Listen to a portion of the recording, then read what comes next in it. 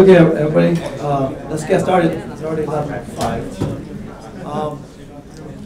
Okay, so today we're going to have our second seminar in this quarter, and the talk will be given by our own faculty, Anton Burtsev. And Anton is currently a research assistant professor at the CS department, and after finishing his PhD in the University of Utah in 2013 and spending 2 years in Utah as well as research assistant professor.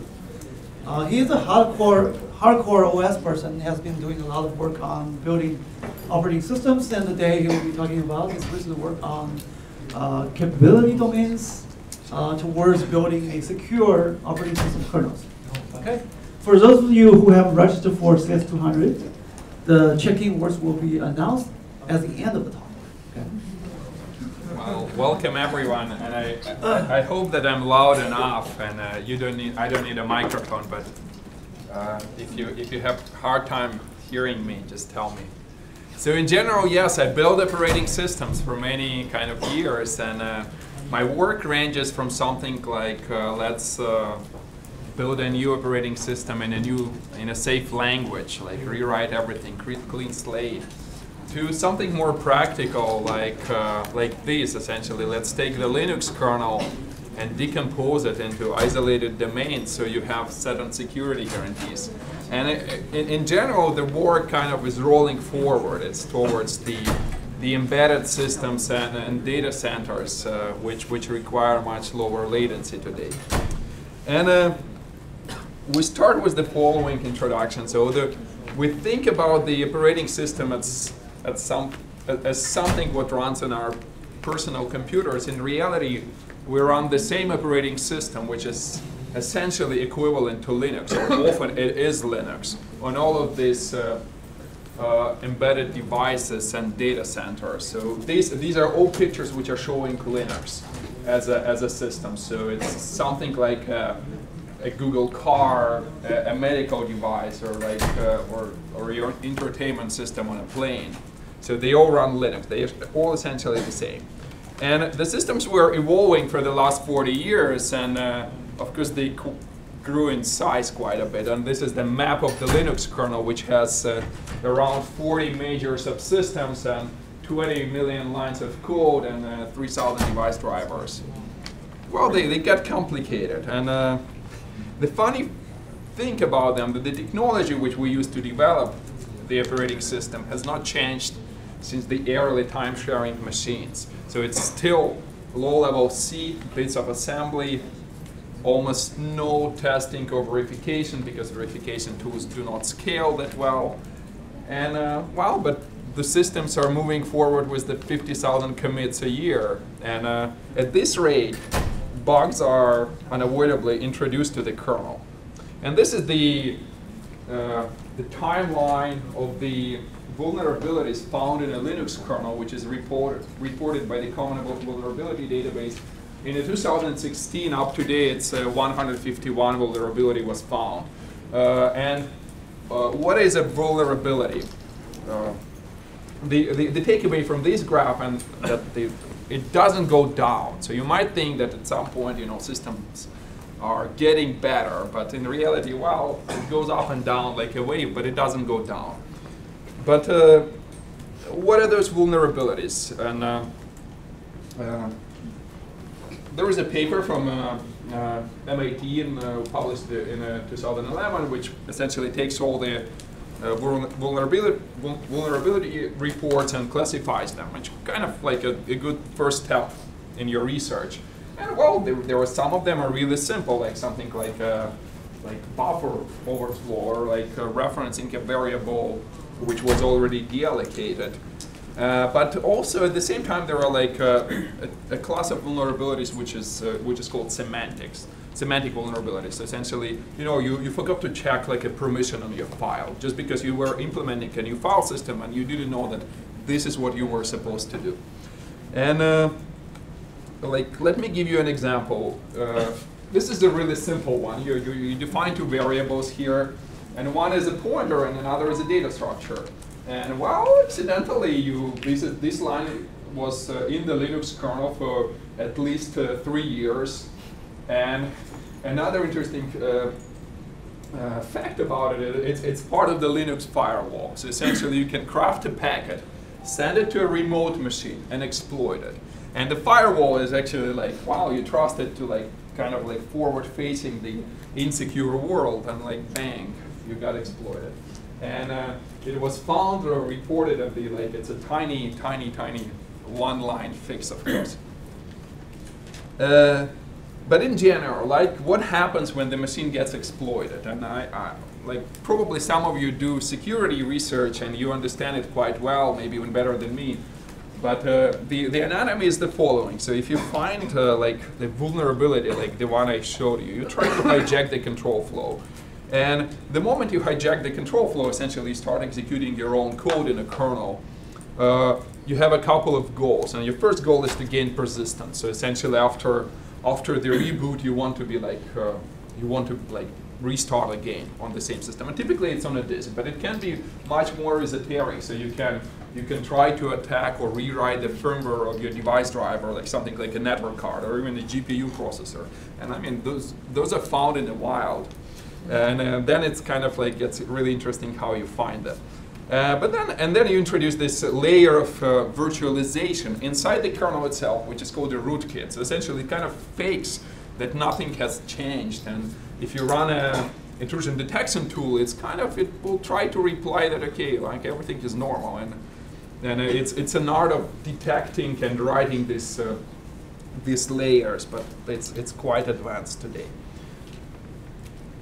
Well, the takeaway from this introduction is that in a modern kernel, a attacker is often one vulnerability away from gaining control over the entire system, and then typically over like the entire organization, if you want. And it's not going to change in a foreseeable future because again, vulnerabilities are there, and like people are coming up with defenses, but they get broken quite efficiently as well. So the question is, okay, as a systems researcher, can we do a step forward and can try to make our systems more secure? And this is the essence of this work. Let's come up with a new organization of a kernel and see what will happen. And the short answer is isolation. We want to run a system as a set of like isolated domains. Then, I mean, how does it help? It helps in the way that if you find a bug in your network firewall, it's much harder to gain your goals, like be persistent, install a rootkit and stuff like that. So it's possible, but you have to chain multiple vulnerabilities in all these components together. And it's still like people do that still. But it's to give you an example, isolation is kind of effective, and you might not pay attention, but really isolation became a de facto technique in your web browser. So the Chromium web browser runs each tab as a separate process, because if your rendering engine gets broken, you're contained. So you can't jump from a tab which shows your favorite whatever entertainment site into the tab which shows your credit card account. Well, actually, even inside the pages, the funny part that there are sandboxes in JavaScript which run inside the page as well. Like, for example, when you open a Facebook page, there will be a language layer JavaScript sandbox which can allow you to compose multiple mashups from untrusted parties on your front page Facebook page. Again, the same kind of idea.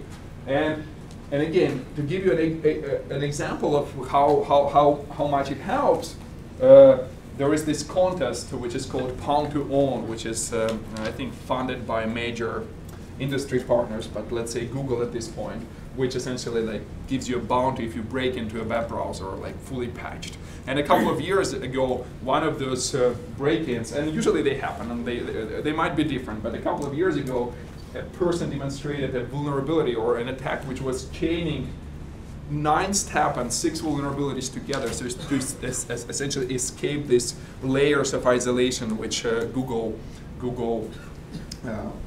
implemented in the web browser. So isolation is kind of helping, and there were other reasons, not just like blind isolation, but other reasons which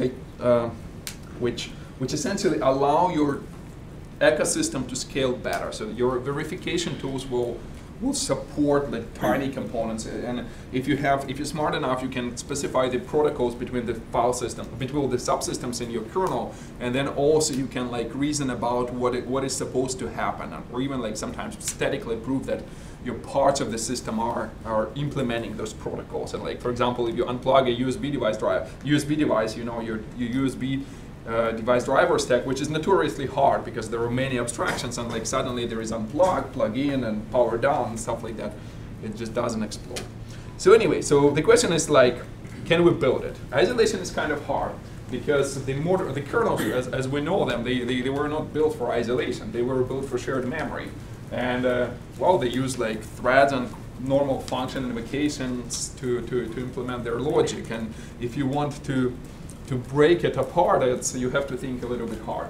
And there was a couple of attempts in the microkernel community which tried exactly that. And they kind of, I mean, we can say failed, but sometimes they ran out of resources and sometimes ran out of kind of the tools were not there yet, or hardware was not there yet to support it at a proper performance, I guess. So anyway, our goal is this decomposed kernel.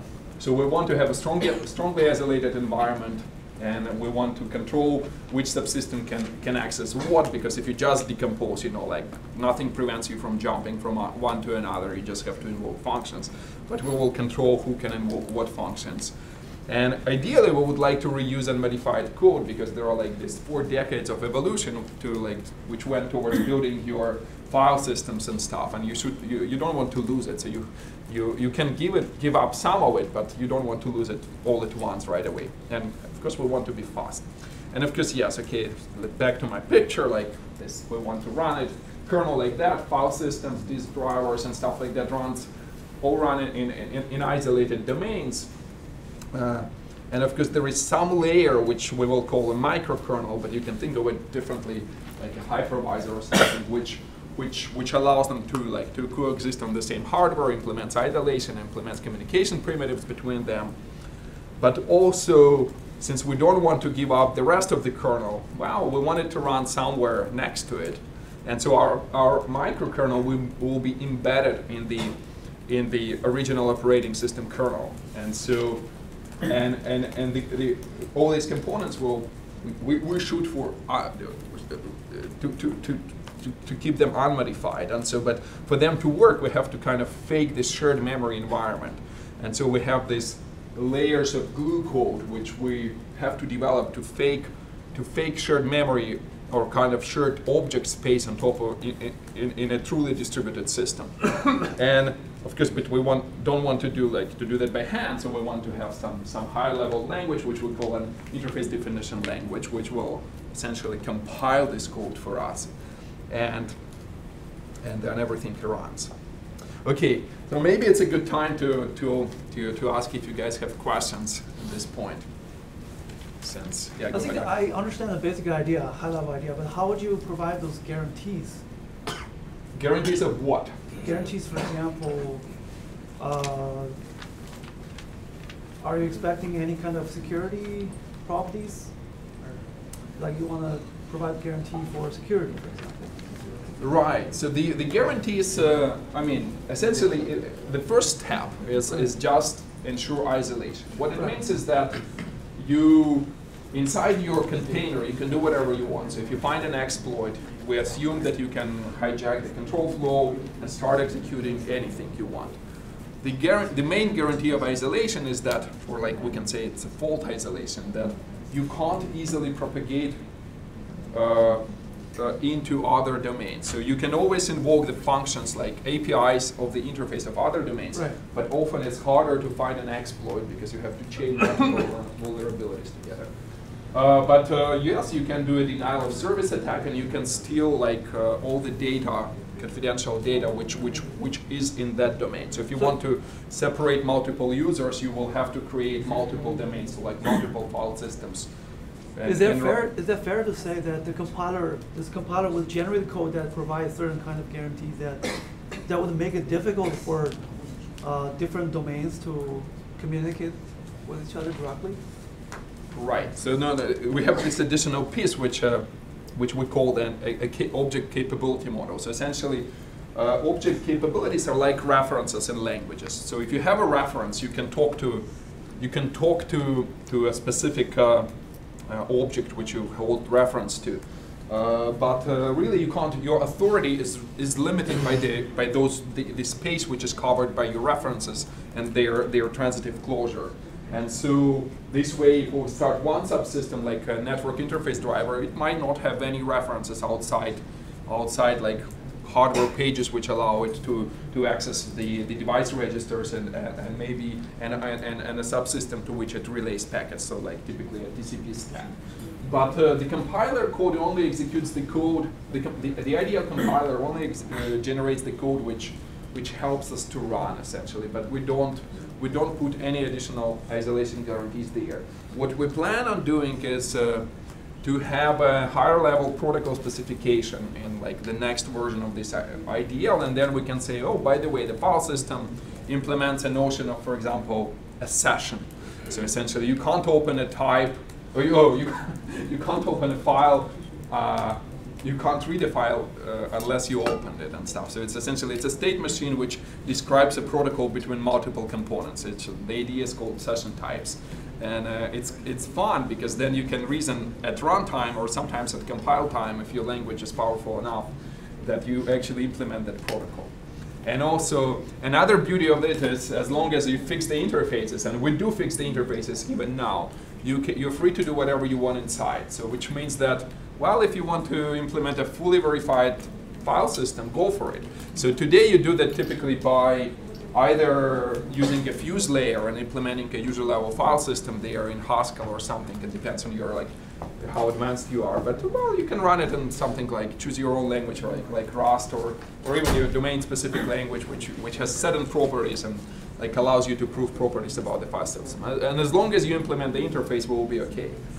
And that's kind of again the additional property which isolation gives you. Of course, you can say, wow, do I really need it if I want to implement a file system, fully verified file system? Do I need to break it apart? Good question. Maybe not, but isolated object spaces help. I kind of missed the point of the microkernel. The microkernel, because everything is isolated. Well, you can launch stuff, and everything will be fine. The problem is, like, to do something useful, you need to communicate. And so microkernels implement two features. They essentially implement isolation and a narrow interface for communication. So there will be an IPC mechanism which allows you to call from one domain into another. And isolation means that the microkernel will create an address space and it will run you inside. And we actually use hardware virtualization to isolate these components, VTX and VTD. Just because it's easier to program. It's actually slower than normal, like whatever, address spaces and rings on x86, but it's much easier to program, and also it allows you to access devices.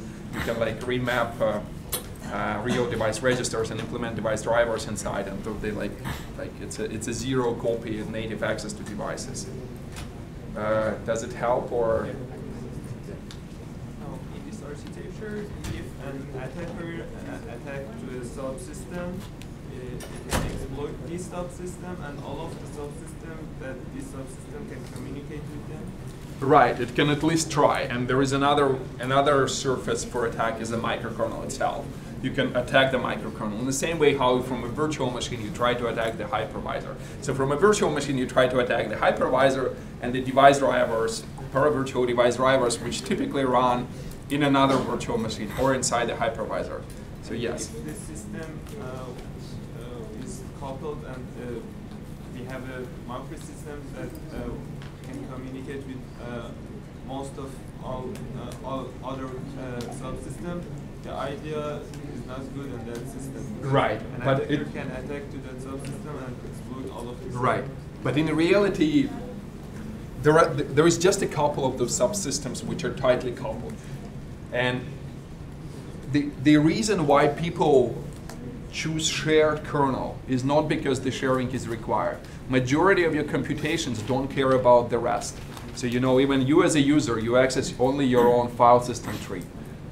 Once in a lifetime, you send a file to someone else, and at this point, certain communication between you and another user happens. And so, if you think about it, only a certain flavor of communications chain domains which depend on each other. But and we will. I mean, I don't talk about it that much, but it usually helps. This isolation helps. There is not that much shared attack. But like, for example, again, in a classical virtual machines, you know, like AWS, it is running Xen, and you run device drivers, or used to run virtual device drivers in domain 0, and whoever attacks a device in domain 0, wow, it runs the world and sells the exploit for money, for good money. And then they started like splitting the device drivers in different VMs, so that, like, you know, if you exploited a network device driver, you can't access to disk and stuff like that. So it's a lot of fun actually, but hard. Okay, more questions. Okay, the last one. Should the software drivers go through basically the microkernel or the actual kernel, and the actual kernel goes to the microkernel?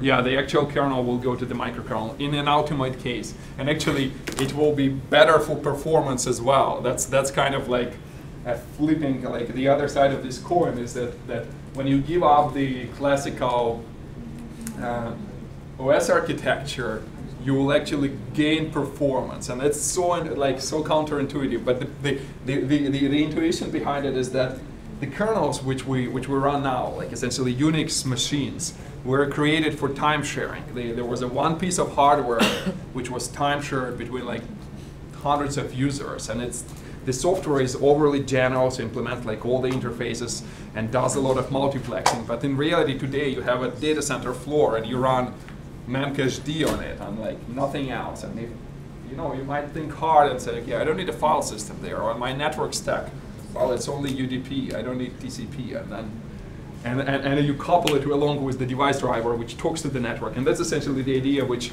InfiniBand was doing forever, but now Intel DPDK does it for Intel DPDK is a data plane development kit.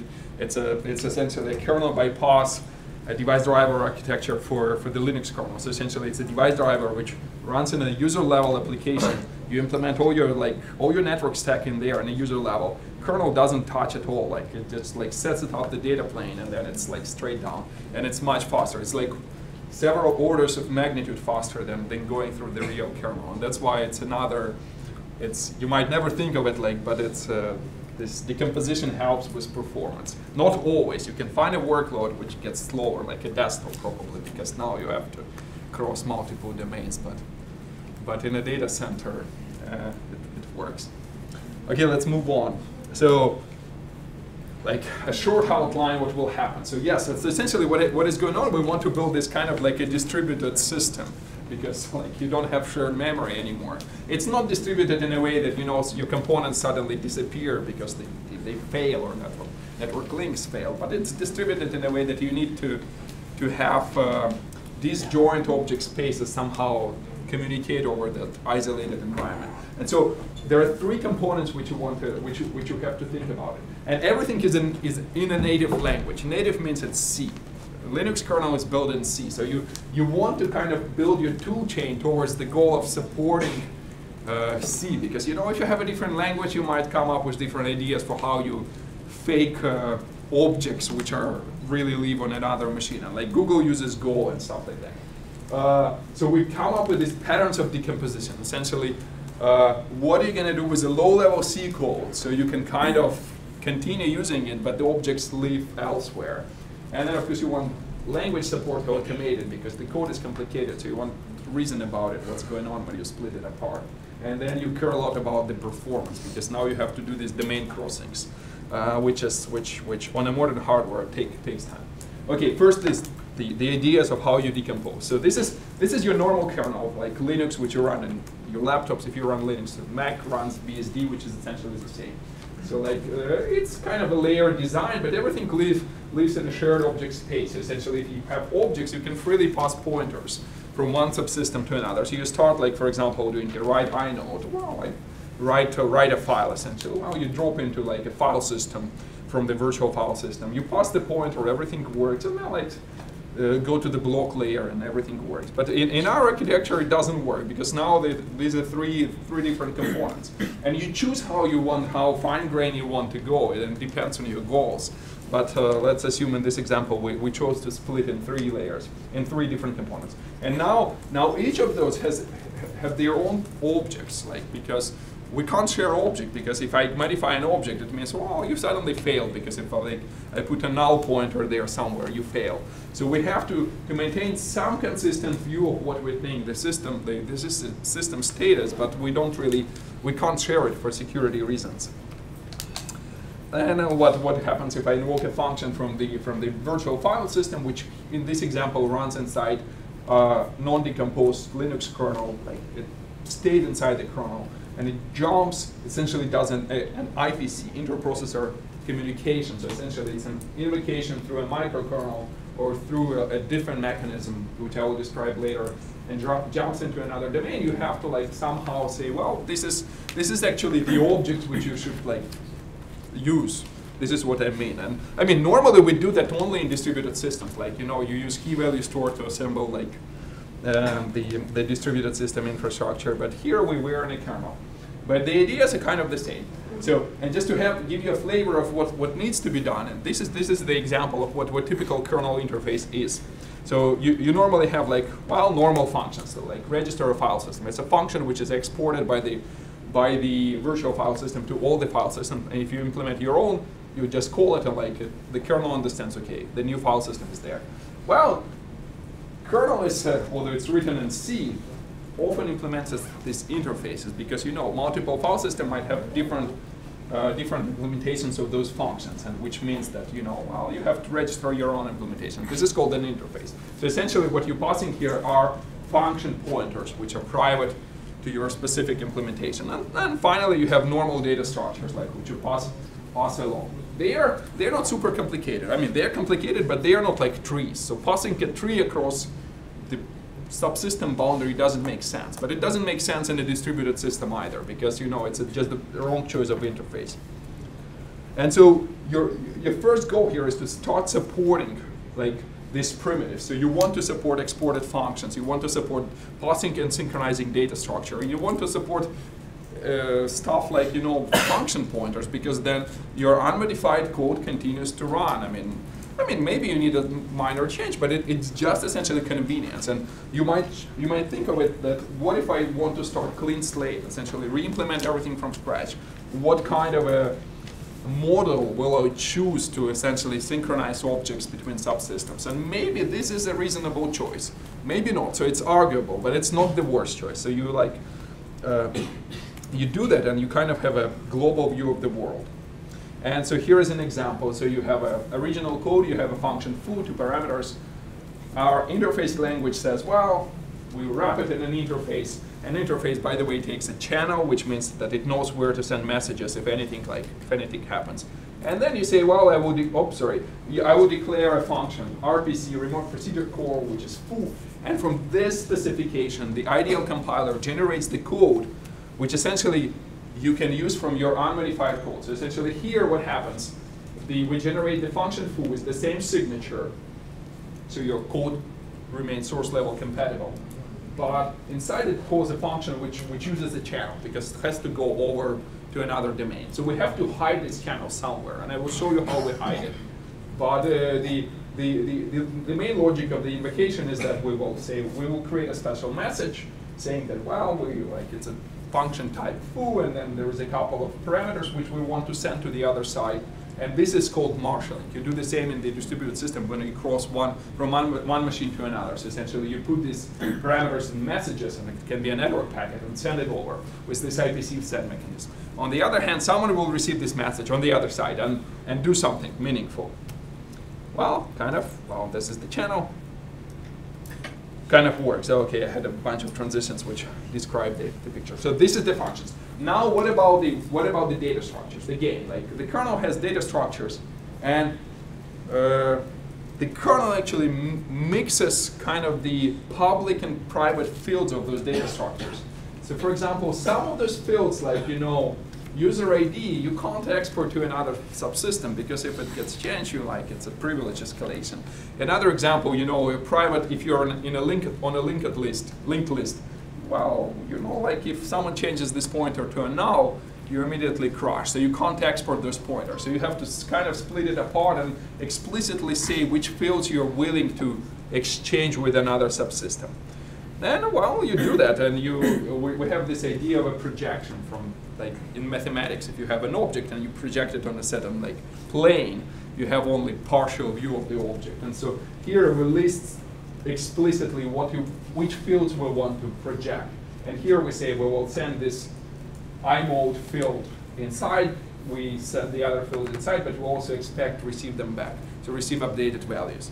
And you have to split your system in terms of those interfaces, which kind of helps, as I said, towards moving a cleaner implementation. But it's a non-trivial undertaking, especially for the kernel. For a simple subsystem, easy. For hard, key value stores, or two functions, put and get. Well, for a kernel, it gets involved. Now, how we support remote references? So let's assume I send you an object once, and I want to refer to it later. So you have to you need an idea that, okay, this is the object. It means something in another subsystem, kind of like a reference. So we use this trick that all the data structures are wrapped in a container.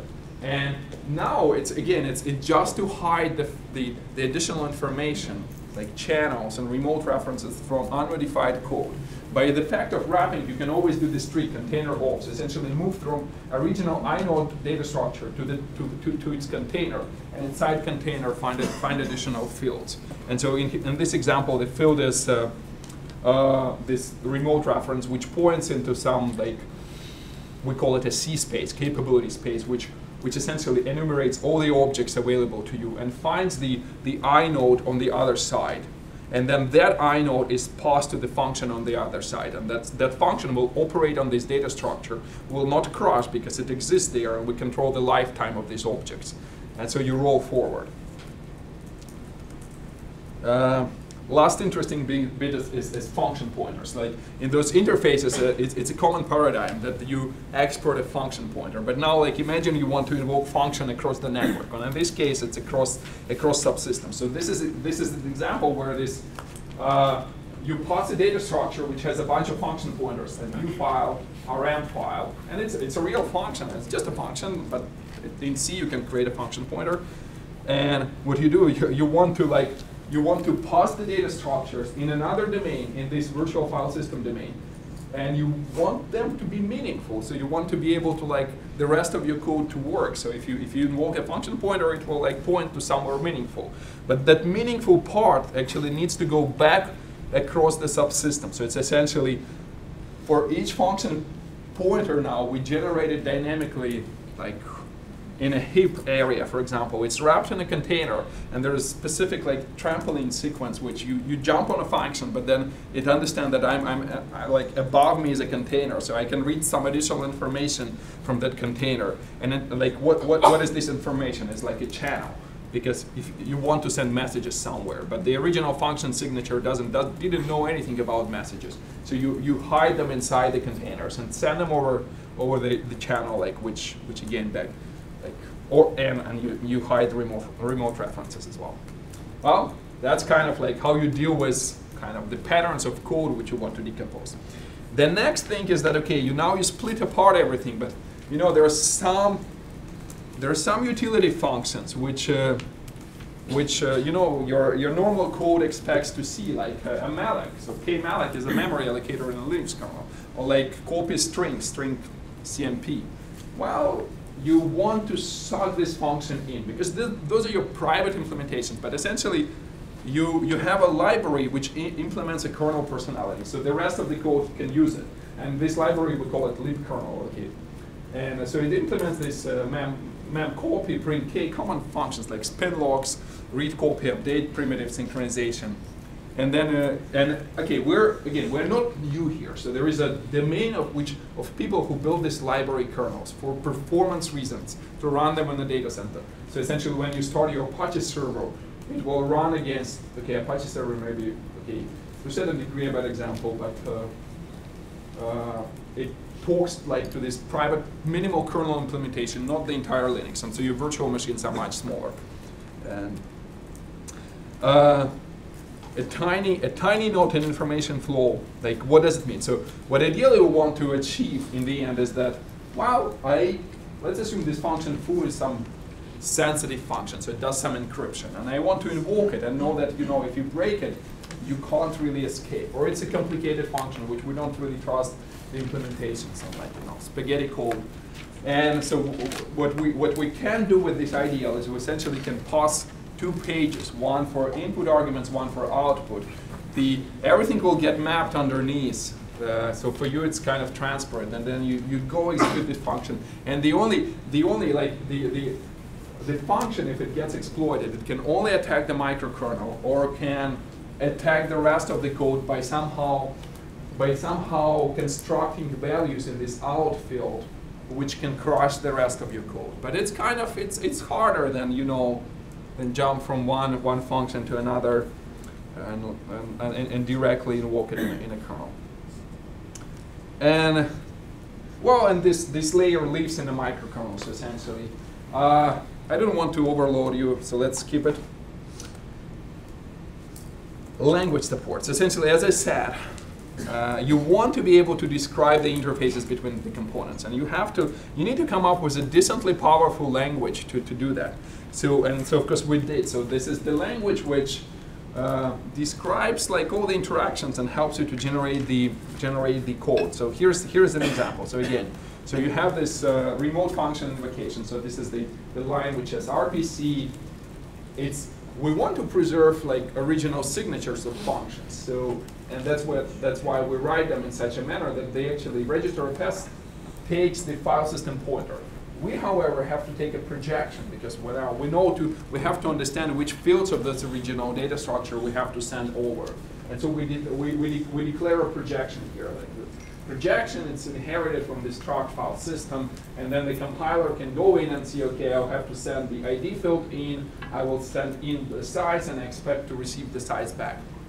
And even more fun, inside those projections, you can have like more projections. And here, these file system operations are those function pointers, which I don't show the definition on the slide, but they're essentially function pointers which register the interface of a file system with this function call. And here we also have this syntax.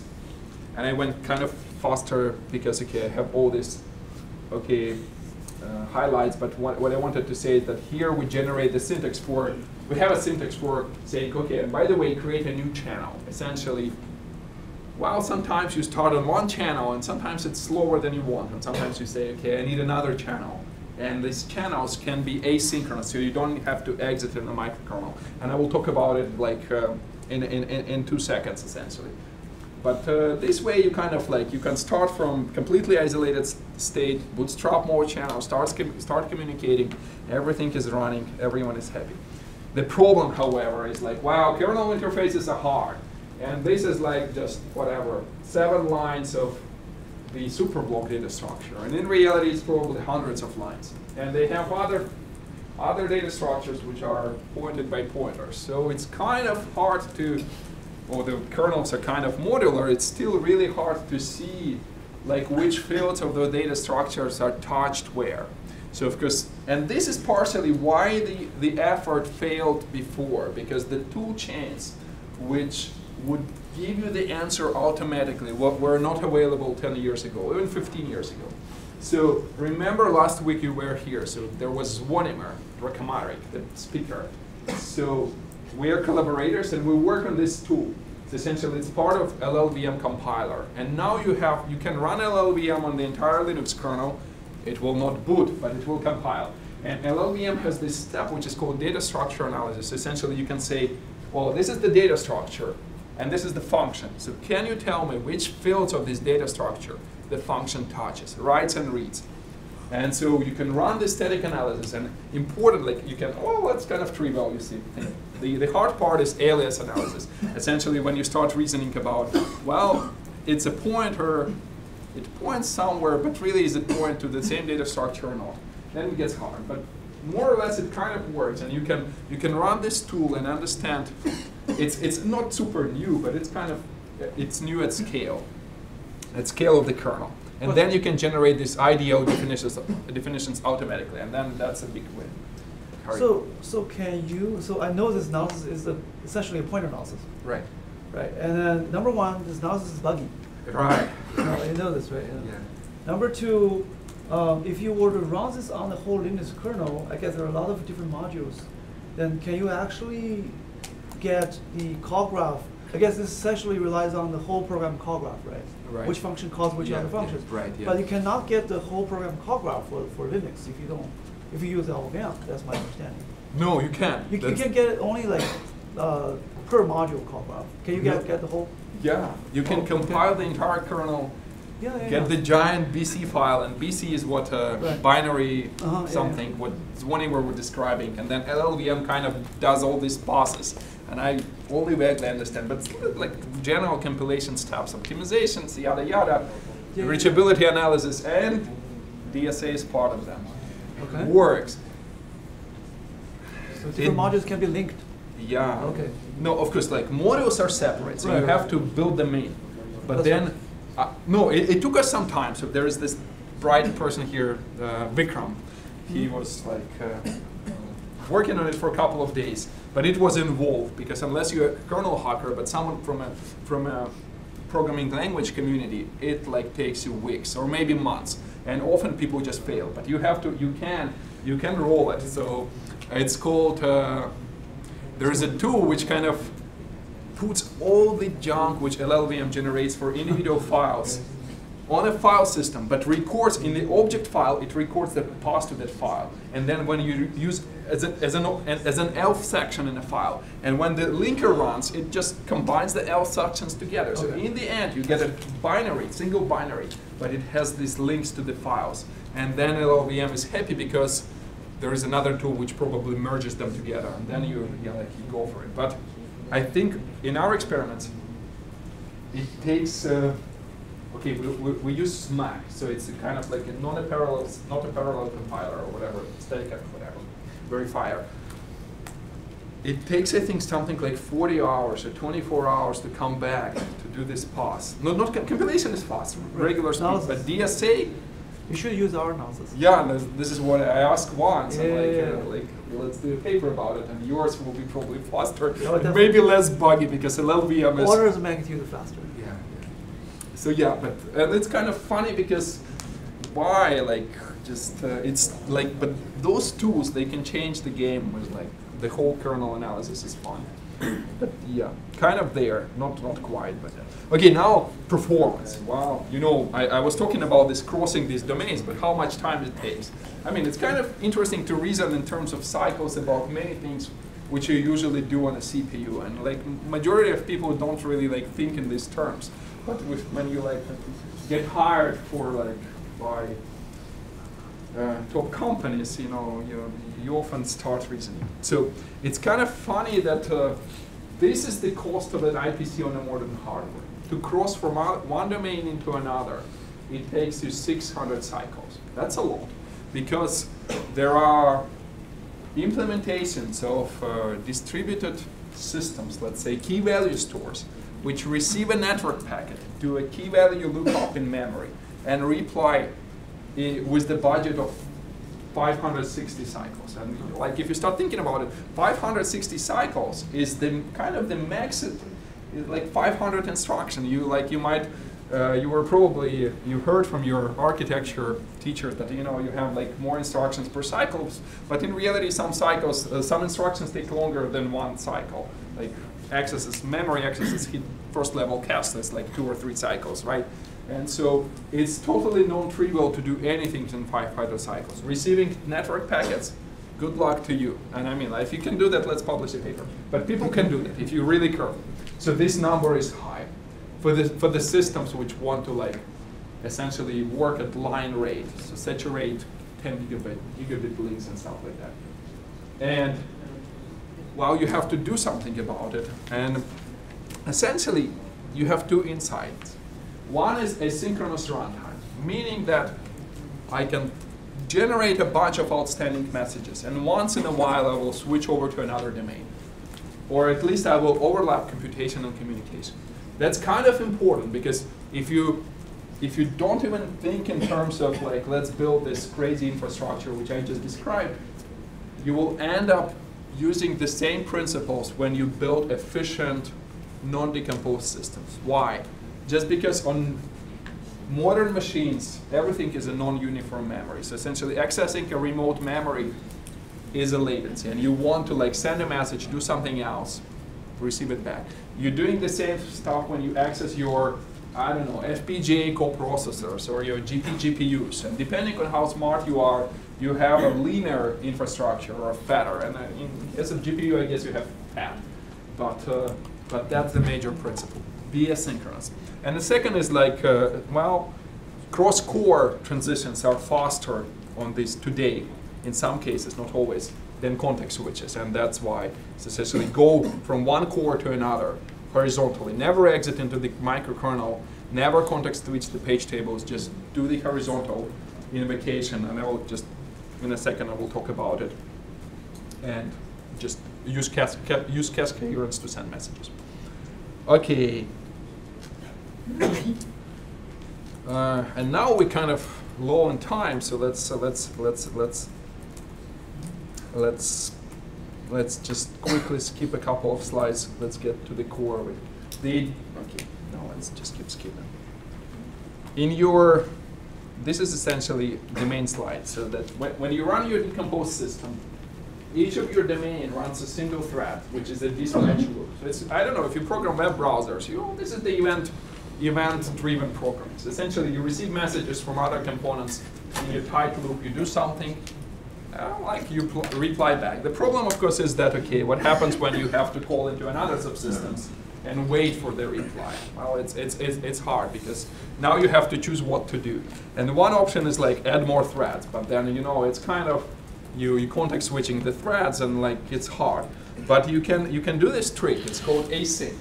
Async is a prime trick in all these parallel languages. Here is an example of a do-finish block, but inside this block, these functions can execute asynchronously.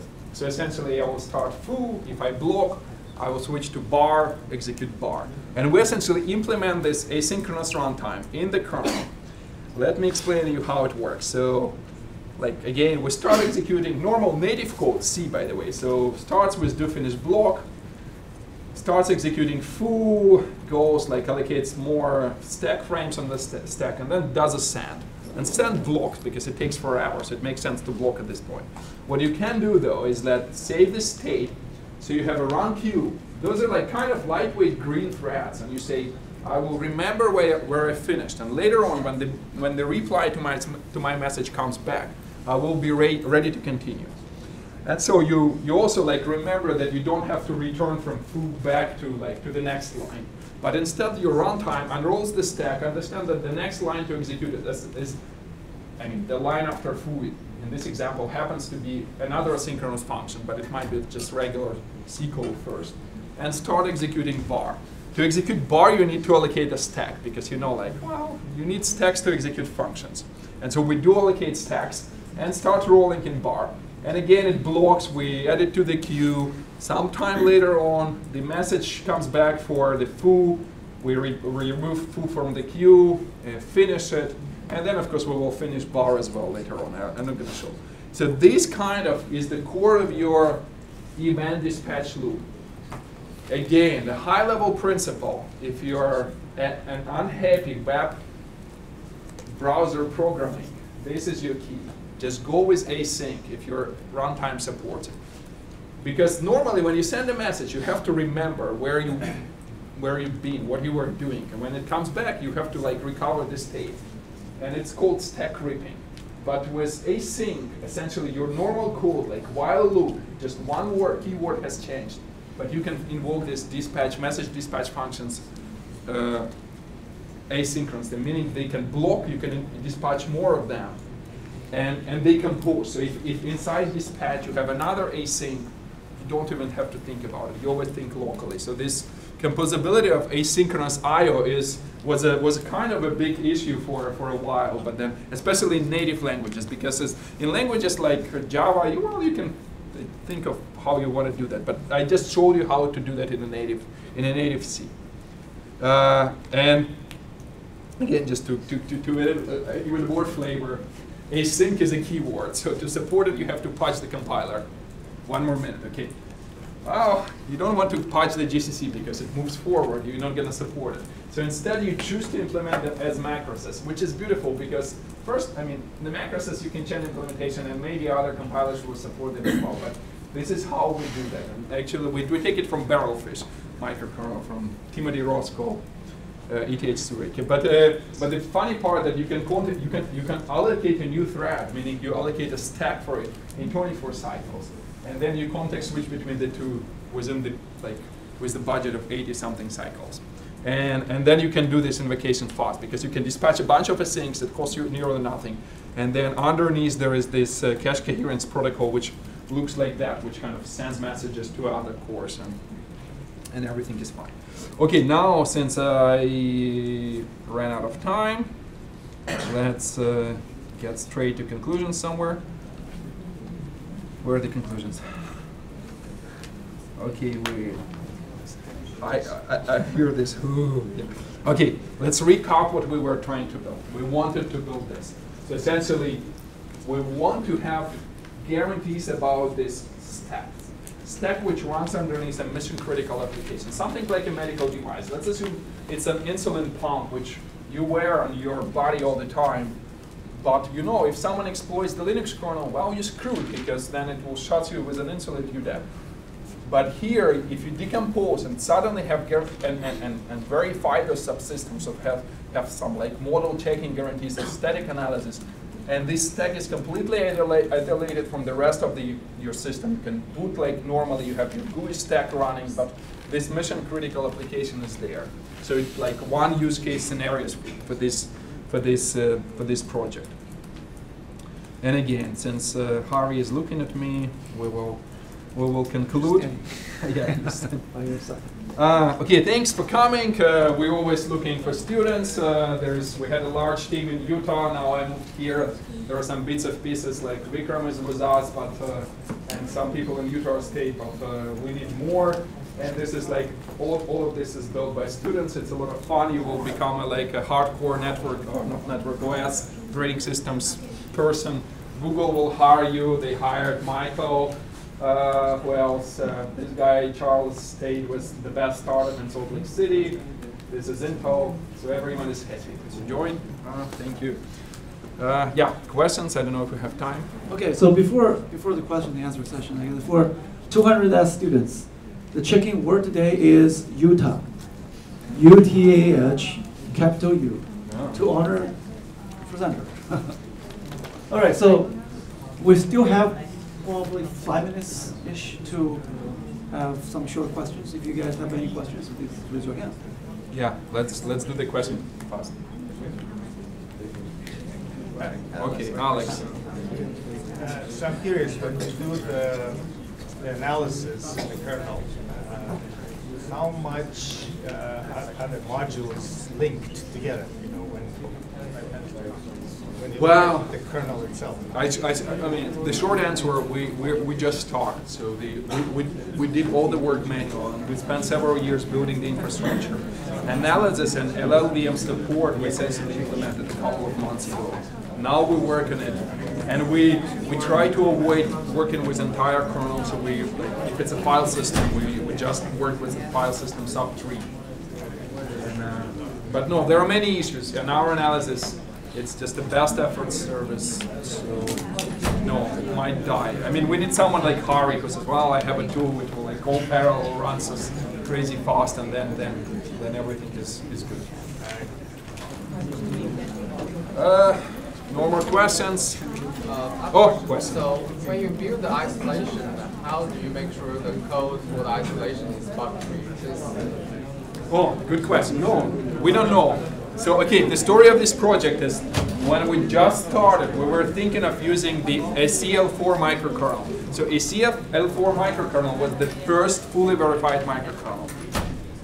when we started, the source code for ACL4 was not available. So we modeled a bunch of ACL4 interfaces and like ideas. The capabilities come from ACL4, but we couldn't use it. And of course, no, there is no guarantee. There is the only guarantee which proves that your code, your isolation layer is correct as a full functional correctness verification algorithm. However, if you're so clever to ask this question, how do you trust your CPU that the page table switch is correct? No, really, like SGX. SGX is a enclave layer on Intel CPUs. It's hard. In terms of lines of code, it might be larger than LCDs. And you trust it just because it comes from Intel. And of course, Intel uses a verification tool chain, which we supposedly run. But no, people who find bugs in the CPUs, they kind of like become famous. That's why we need guarantees. We don't trust anyone. No, but that's why it's an ACL4 microkernel is a better choice than SGX enclaves because, wow, you at least can peer review what's going on. It's open source now, and you have full proof of functional correctness. I don't think Intel has full proofs. Maybe they're getting there though.